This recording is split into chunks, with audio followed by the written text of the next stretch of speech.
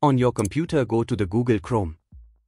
Enter Canon MF8280Cw printer driver in the search box and click on the search icon.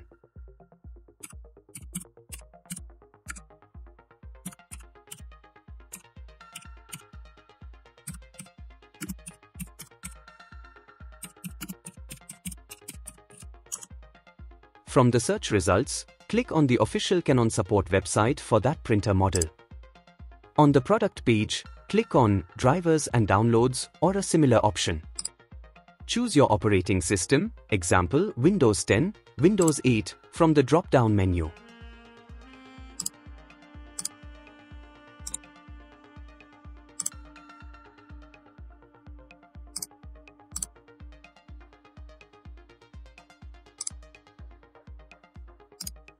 Choose the printer driver or full driver and software package option. Click on Download and agree to the end-user license agreement if prompted.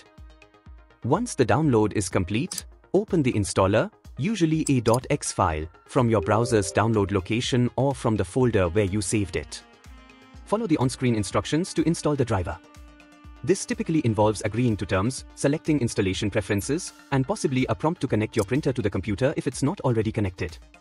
If the installer asks for the connection method, choose USB since you are setting up the printer with a USB connection. If you haven't done so already, connect your Canon MF8280Cw printer to your computer using a USB cable. Follow any additional on-screen instructions to complete the installation process. Once the installation is complete, you may need to restart your computer.